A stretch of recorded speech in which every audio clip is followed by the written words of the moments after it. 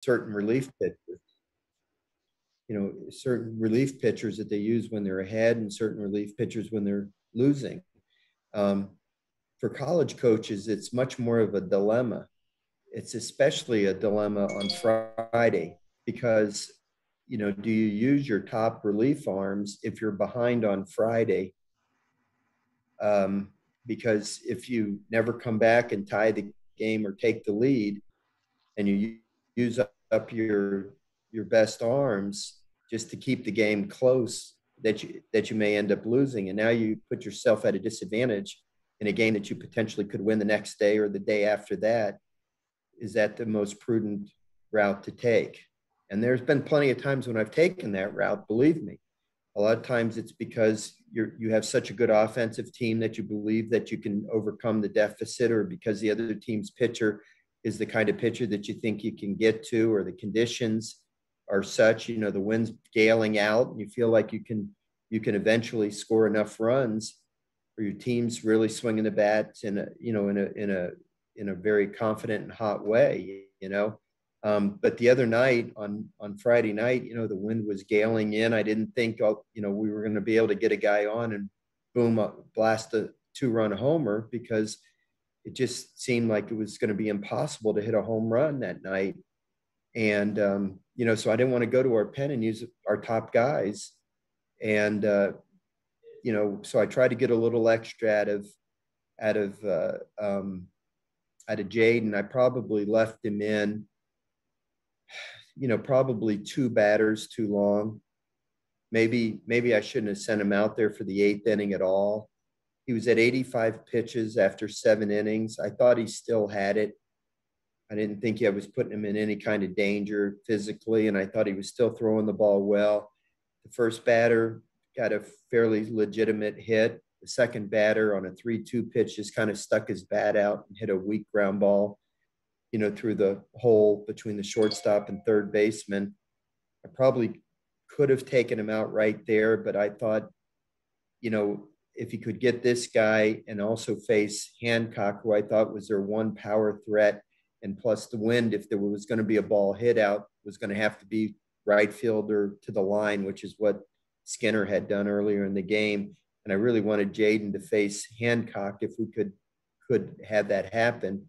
Well, then the kid hits a bloop single, and so I have him face Hancock. He gets Hancock to pop up. So then I bring in McHale, and McHale does his job really through a first pitch strike, and the catcher ambushed it and, hit a ground ball that found a hole.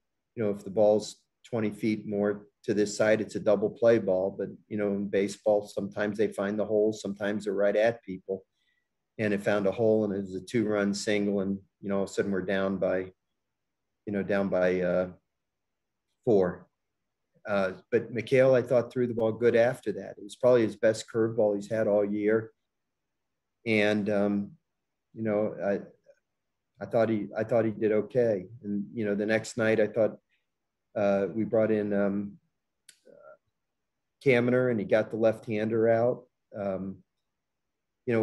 Will Helmers, he walked the leadoff batter. Outside of that, I thought he threw the ball good. He got a big strikeout. He had a bad luck when the runner moved to third base on a ball in the dirt and then scored, on an infield hit. And then, of course, yesterday, I thought our bullpen was terrific with Ty Floyd and Fontenot. So, if we're limited to the guys, the first 4 or 5 guys, I feel really good about our bullpen. You just got to be in the game and have a chance to win to be able to use those guys. It's back to me. Paul, this will, of course, if y'all are able to get the game in tomorrow, be the first time y'all played Tulane since 2018. So does this mean that the home and home is coming back? Or is it still kind of up in the air what might happen moving forward after this year? Well, we have agreed to play home and away, but alternate years. So we're only playing 1 game a year, and we just alternate the sites each year. So our home game got canceled last year. So this year we're going to play there. And if the game gets canceled, the next year we'd be back at our place in 22. So, but we're going to still keep our fingers crossed and hope that we can get this game in.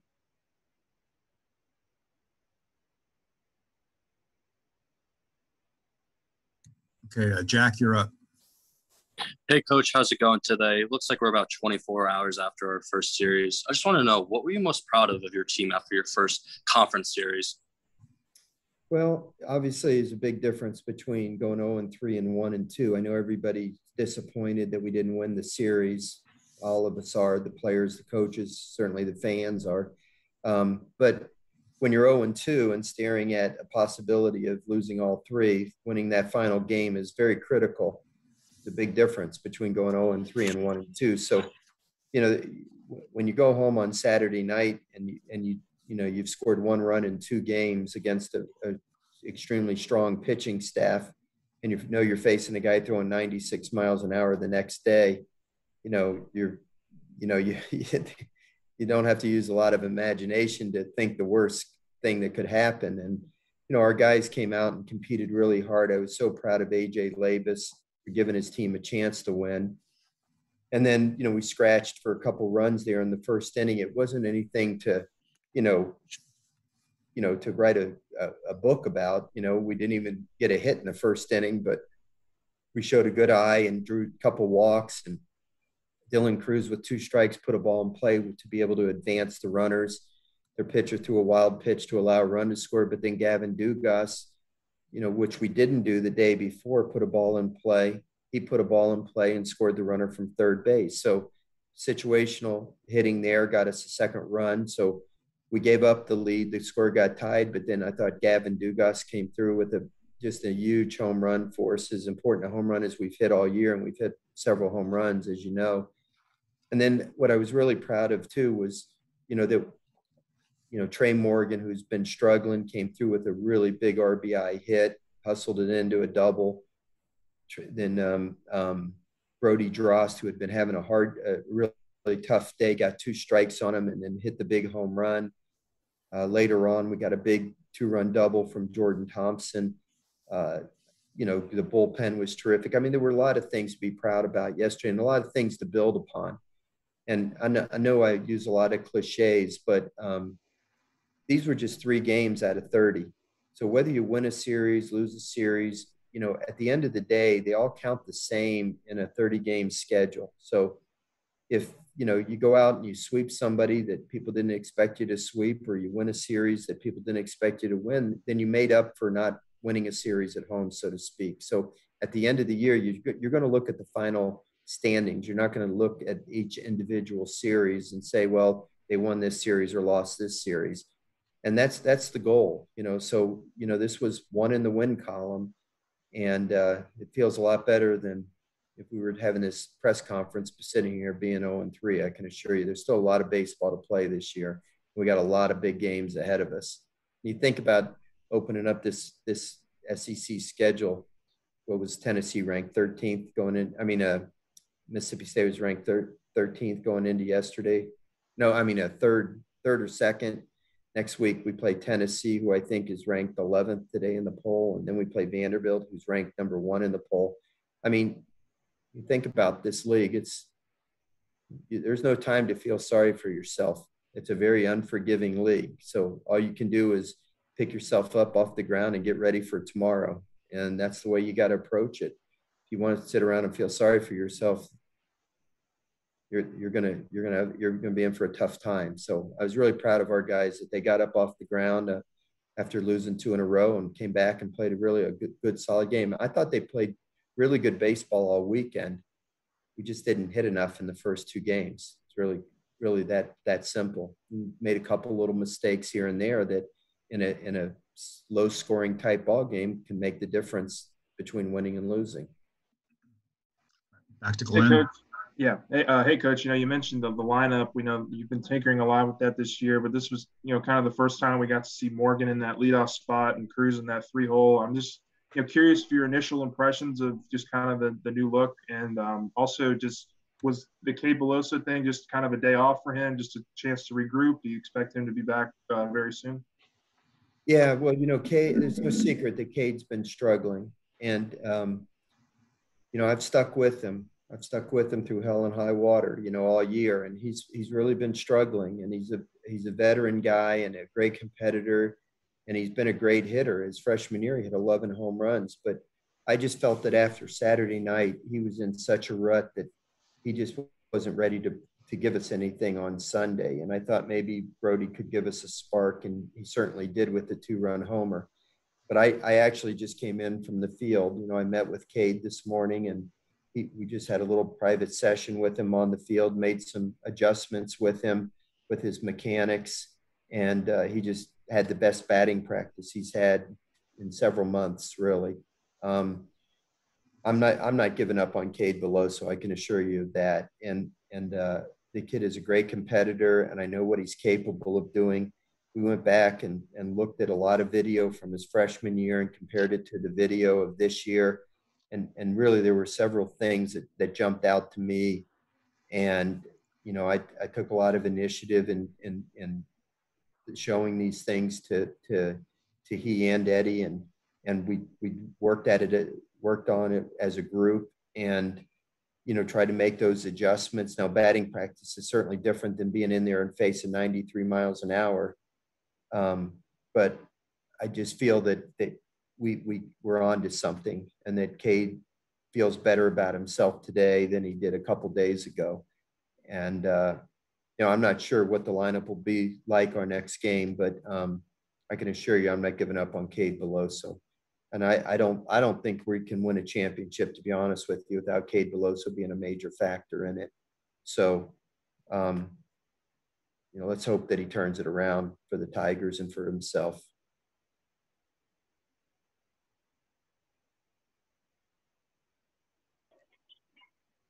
Hey, Coach, you were talking about AJ Labus's performance yesterday, and I think Landon Marceau's earned run or streak is now at 31 innings without giving up an earned run. Like, when you see those guys go out there and pitch that way, and Labus got his first win of the year, do you think that that just speaks to the competitiveness of this pitching staff? And then you throw in Jade Hill. Like, how really competitive are these guys, even though they're not getting statistically the wins that they would like to?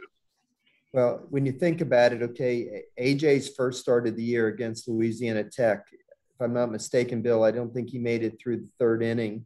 Right. I think he had given up like 9 or 10 hits and 6 runs, if I'm not mistaken. Yeah. And then, of course, Jaden Hill had that game against Oral Roberts where he didn't make it out of the first inning. But if you eliminate those 2 outings through the first 5 weekends of the season, every start that those 3 guys have given us, 13 starts, have been more than just what you would call a quality start, exceptional starts. I mean, winning game starts. They should have all been wins in the column for the starting pitchers. But for whatever reason, they weren't, whether we blew the leads or we didn't hit enough or whatever, okay? So all of those guys really should have 4 wins, and Marceau should have 5 wins and is on their stats if we would have just done the job behind him in whatever ways. That blows me away, really. I mean, I've had staffs before that have pitched like that, and it's remarkable when you're fortunate enough to have starting pitching like that. And all I can hope is that it just continues, because it's great when you can sit there in the dugout and know that your starting pitcher can go out there and give you 6 to 7 innings, and have your team right there in the ball game. And then it's just up to the rest of the guys to figure out a way to win those last 3 innings of the game. And that's the job of the starting pitcher. And if we can keep getting that, Matt, then we're going to be in good shape. I feel confident, that's when like Glenn asked me about the bullpen earlier, and I feel confident that our bullpen is going to be good enough. And I feel confident that our defense will be good enough. And I feel confident that our hitting will be good enough. You have to believe that. But at the end of the year, when we evaluate the season, it'll be how we performed in those late innings and how we did in the close games, in the 1-run games, 2-run games. The close games will determine what the final result of our season will be. Coach, too, I wanted to quickly ask you about.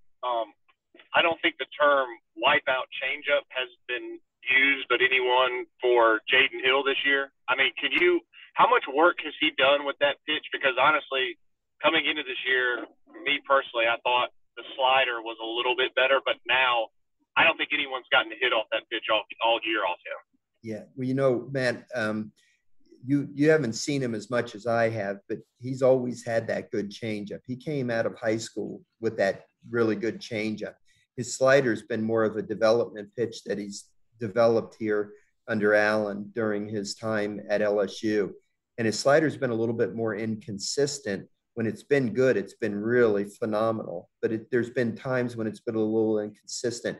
The last two games, Allen has kind of forced Jaden to throw it more. And I think that's been a really good thing because he's found a feel for it and it's really developed. That slider's really coming along.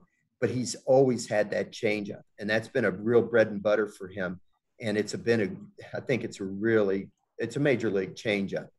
And I'll tell you, we're really fortunate because Marceau and Labus have really outstanding changeups as well. And that's what I think makes all three of them good starting pitchers, great starting pitchers, is the fact that they can all throw three pitches at any time for strikes, and they're all plus pitches. I wouldn't say Labus's fastball necessarily is a plus pitch. It's 89, 90 miles an hour, but because he can throw his slider and his changeup whenever he wants to, he can sneak that fastball in on people. Whereas Marceau's fastball is not as hard as Hill's, but it's got such great movement and he's got such great command of it. Jaden's is harder than everybody else's, probably doesn't have quite the movement, but all of them have those three pitches. And I think that's what makes them all really competitive guys. And the one outing that Jaden had bad, I think that we probably tried to use his fastball too much and not mix his pitches as well, which you have a tendency to do when a guy throws so hard. You want to try to just force people to hit his fastball. And when you do that, they're gearing up for that fastball. They hear about him, top prospect, he throws 96 miles an hour. Guys come out of the dugout saying, I'm going to hit that fastball. And when you just keep trying to throw it by him, sometimes they can hit it. And I think these last two outings, Allen has really adapted and started throwing the other pitches right out of the gate. He started calling the game like he would call it for Marceau or Labus. And I think that's helped Jaden Hill a lot.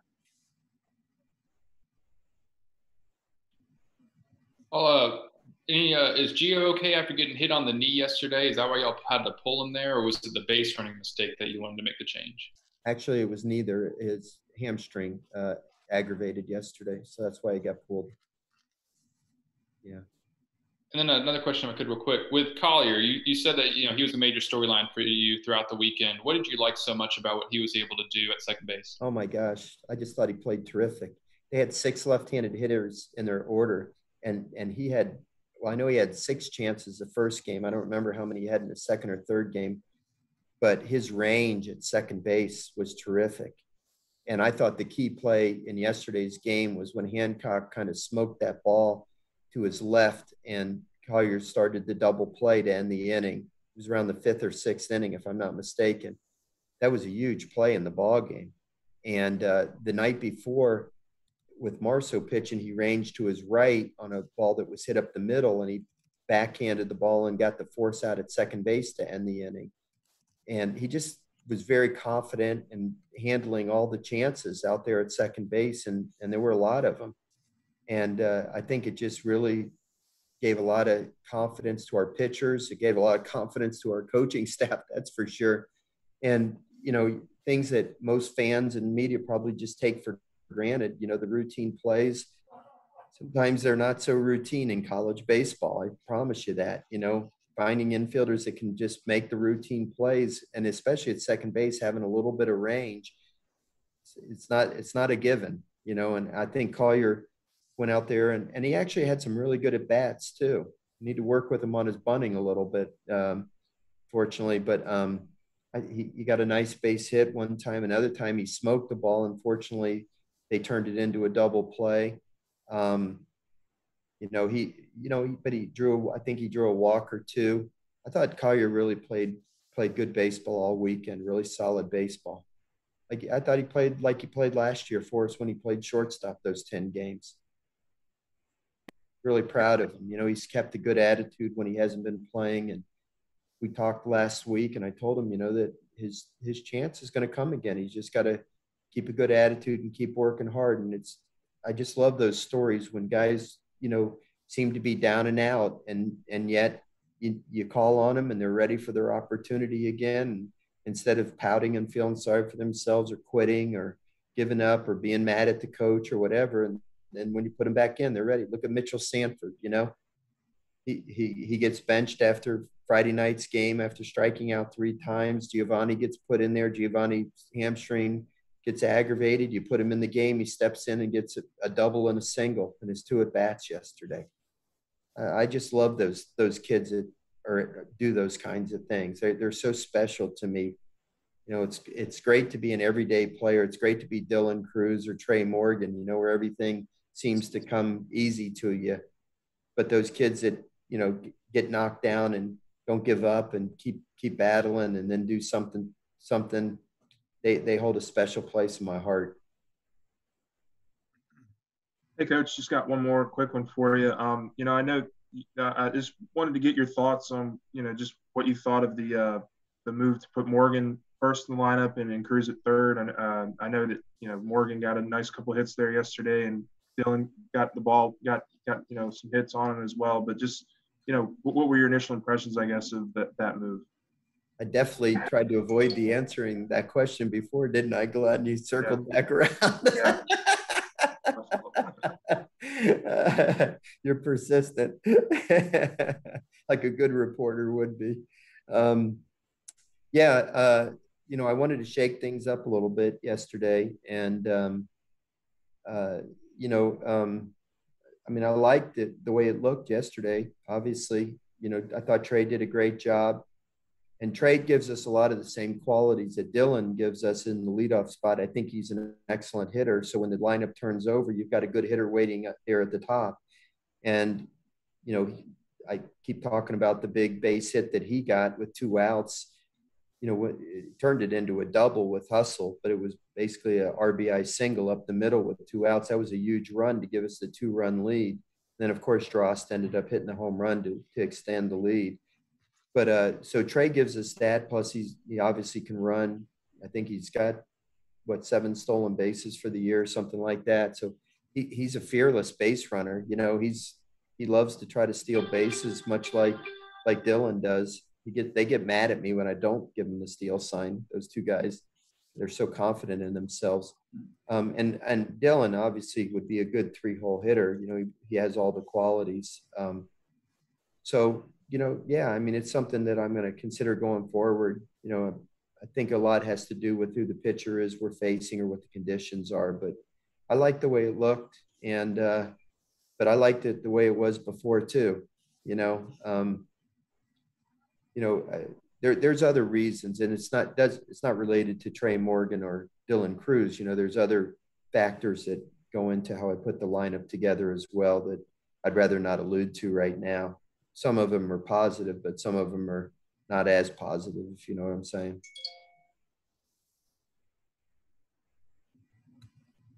Anybody else? Where you heading, Matt? One more? Yeah, sure. Well, I was just curious, what did Collier need to do to kind of get himself into this position? Was there something that he was like, why did it kind of take a little bit for him to get that opportunity? Collier is a better game player than he is a practice player, which is the way you would rather have it as a coach. Okay. But when you watch him in practice and he's not, not fielding balls consistently, or he's making errant throws, or he's not, swinging good in batting practice, it makes you hesitant to put him into the game, but then you put him in the game and all of a sudden he takes his game to a different level. The more you're around him, you start to realize that's the way that he is. He did it last year. He wasn't good in practice, and then you play him in the games and he plays pretty well. And then he comes back this year, and during the fall, he had a very poor fall, but then in the Purple Gold World Series, he played really well. and then you start the spring and you're thinking he's going to be a starting player, and he doesn't play well in the preseason games. And then you put him in the games and you see what he does. So you're starting to think there's a trend there, but you don't learn. You have to learn this about players. But he did have a good week of practice before I put him in. We had some sim at bats, and he actually swung the bat really well against some pitchers that we wanted to get some work. And he was really bearing down in the field and looked good in the field. And it's no secret that we were struggling a little bit with our defense at second base. And I figured, that athletically, he brought a little bit more to the table from a range standpoint. And, I thought it was worth a chance. I almost played him against Southeastern Louisiana on Tuesday, but the wind was blowing out. I almost actually played him on the Sunday game against UTSA, and Eddie talked me out of it because the wind was blowing out, and we played Zach instead, and Zach ended up hitting a home run and getting 4 hits. And Eddie was right. And then I was going to play Collier on Tuesday against Southeastern, and Eddie talked me out of it again because the wind was blowing out. But this time Zach didn't hit a home run and had a rough night offensively. So now I was concerned that I'm playing Collier against Mississippi State without giving him a non-conference game to kind of get his feet wet. But I figured, the experience he had last year was enough, and I threw him in there anyway, and he just answered the bell. I thought he played great all weekend. If you guys don't mind, I'm going to run out to the field. We got a couple of pitchers that are rehabbing, and they're going to do a little sim game today, so I want to see how they're doing. Everybody got enough? Okay. Thank you all for your time. Thank you, Coach.